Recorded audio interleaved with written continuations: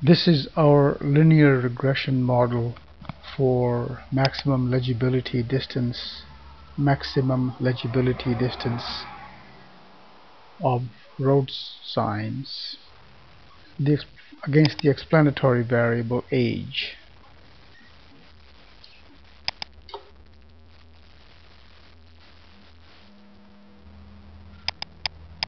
These are our computations.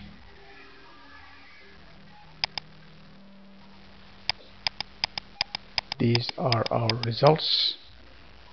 There's our linear model, our F statistic, and our p-value.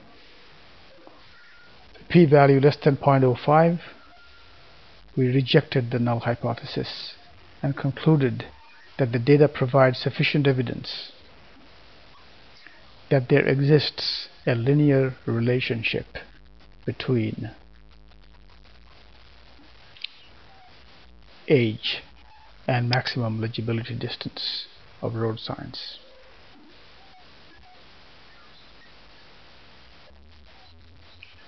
Before we validate that conclusion, it is necessary to check that the assumptions on which these computations were based are met, because it is possible that we were able to reject the null hypothesis not because there exists a linear relationship, but because the assumptions were violated. To do that, we begin by computing the predicted values of distance, which I will call y_predict. The predicted values of distance according to the regression equation equals A, anchor that, plus B, anchor that, times age. So there, our predicted value is 355 feet. The observed is 350 feet. The difference is about 5 feet. It's called a residual. I'm going to write residual in here and calculate equals observed minus predicted. That means this point was about 5 feet below the regression line. So let's go ahead and calculate all of these values. These are our predicted values and our residuals. You need to take a look at something called a residual plot. It is a scatter plot of residuals plotted against the predicted values of y.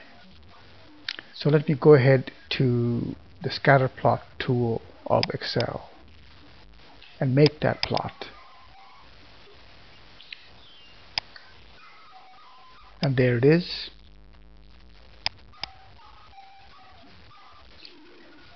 And what we are looking for is whether these residuals are randomly arranged or whether there are patterns in the data.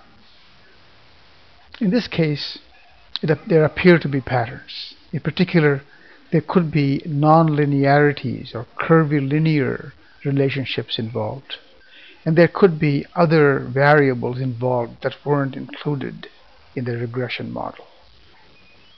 A very important assumption in regression is that the linear model being tested is correct and complete. And if it were, these residuals would be completely randomly arranged. They are not. There are patterns. There appear to be patterns. That's my subjective assessment. These assessments are always subjective. It may vary from person to person. So my subjective assessment is that the randomness of residuals is violated in this case. Therefore, the results may not be valid. We must write a disclaimer that although we have found evidence of a linear relationship, it is possible that this evidence was induced by patterns in the residuals and not by a real linear relationship in the data. Had the residuals been random, we would have to carry out yet another test. Because the sample size is small, less than 50, it is necessary that we convince ourselves that the residuals follow a normal distribution. To do that, I will compute the standardized residuals. The standardized residual is the residual divided by the standard deviation of the residuals. Let me compute the standard deviation of the residuals over here.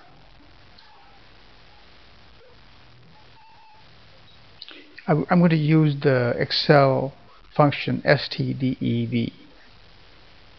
We could do it ourselves as we did in the last video, but to save time we will use the stdev shortcut and select these numbers,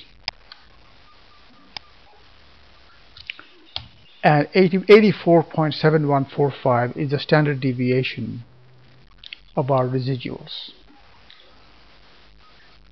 So we compute the standardized residual as equal to the residual divided by the standard deviation, and I'm going to anchor that so that the reference does not change when I copy the formula down.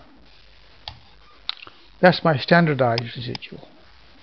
That is the difference between predicted and observed distances, not measured in feet, but measured in the number of standard deviations. I'm going to make a histogram of these standardized residuals using bins that go from -2 to +2 in increments of 1.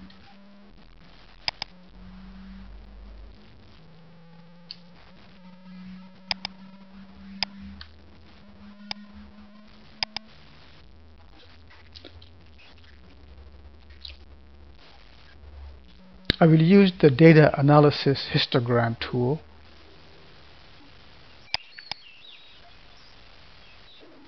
that comes with the data analysis tool pack, and this is the data analysis menu. Click on data and then data analysis, and this pops up. I will click on histogram. OK. For the before I select data, I want to click on labels. That means my selection here will include the label for the column, and chart output. That means I would like to have a chart showing the histogram. My input range are my residuals, this column here. I'm sorry, that's not the correct column. It's this column there.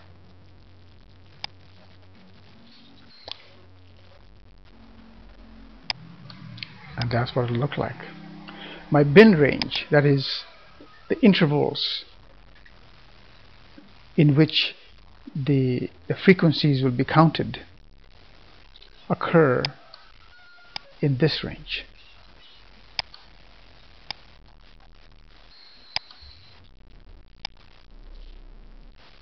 And I want the output to go to a new worksheet. My chart output is selected. I click OK. And there's my chart. I'll get rid of this word frequency. Make this a little taller and bigger. And there is my histogram, except that it doesn't look like a histogram because of these gaps between the bars. Let's pretty this up a little bit. Right click on any of the bars, select Format Data Series, and you get this menu. For gap width, set no gap. Click on Fill, select No Fill. Click on Border Color, select Solid Line, and now we click on Close, and there's our histogram. What we're looking for is a unimodal symmetrical distribution around 0. Of course, with a small sample size of 10 or 11, it's not going to look pretty. But you have to, once again, use your subjective evaluation to see whether or not this sample could have been taken from a normally distributed population of residuals. In this case, my subjective evaluation is that the normality assumption is not grossly violated. Here's the center right around 0, and there's numbers on both sides, and it's unimodal. I'm going to say that there's no strong evidence that the normality assumption is violated. So I'm going to get rid of this plot, go back to my data, and now under my reject the null hypothesis and conclusion of a linear model exists,